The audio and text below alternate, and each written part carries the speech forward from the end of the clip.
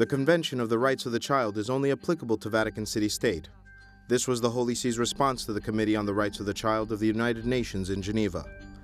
Accordingly, the Convention can only apply to a territory that measures a half kilometer squared and its citizens that are comprised mostly of diplomatic personnel. It notes that attempting to implement the Convention in the territory of other states could constitute a violation of the principle of non-interference in the internal affairs of states.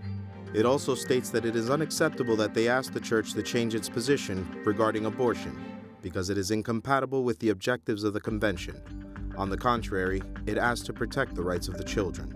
The Vatican expressed its gratitude to the committee, who praises the openness, constructive dialogue, and willingness of the Holy See's delegation to change its attitudes and practices. The committee, however, criticized the Holy See for promoting marriage between a man and a woman instead of diverse forms of families. Nonetheless, the Vatican responded saying that diverse forms of families are not defined in principle by the Convention. They also underlined that the International Bill of Human Rights solely promotes the family as the natural and fundamental group unit of society, and it should be afforded the necessary protection and assistance by society and the state.